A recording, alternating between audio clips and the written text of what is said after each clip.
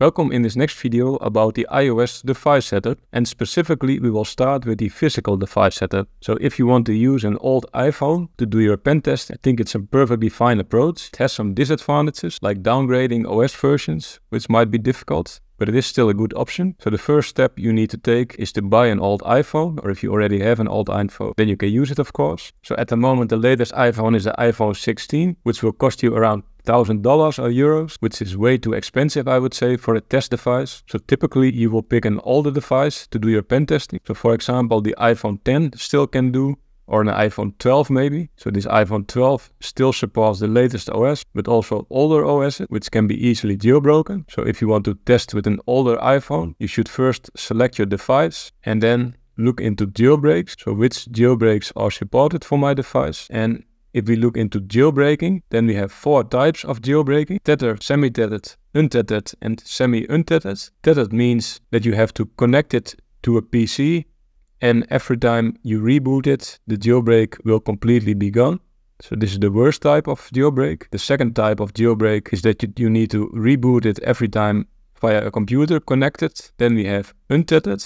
Untethered means that after every reboot, still the jailbreak is gone, but via an app on your phone, you can reactivate it again by just one click. And semi-untethered, which is the best one. With this jailbreak, after every reboot, it is still effective. So that's in short the types of jailbreaks.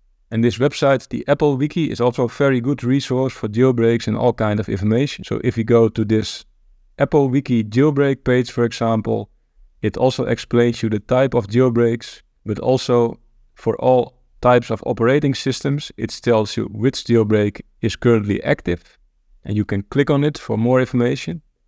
And it also tells you which devices, based on the chipsets, are supported for this jailbreak. So for example, for the iPad, there are also jailbreaks supported for the latest version of iOS, but for the iPhone, the latest version supported for a jailbreak is somewhere in the 16 at the moment.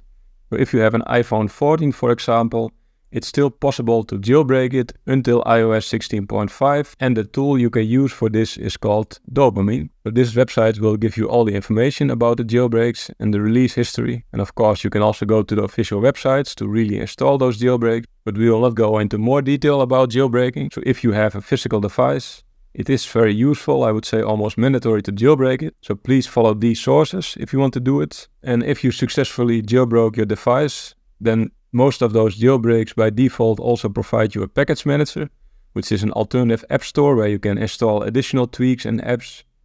So some popular package managers are Cilio or Cydia, and there's also a so-called Troll Store, which is also an app you can install on your device. And with this Troll Store, you can install any IPA without signing it. So those are just the common tools you will use on a jailbroken device. Then let's move on with the iOS simulator setup. So if you have Xcode installed on your machine, then by default it comes with all the simulators for all the different iOS versions.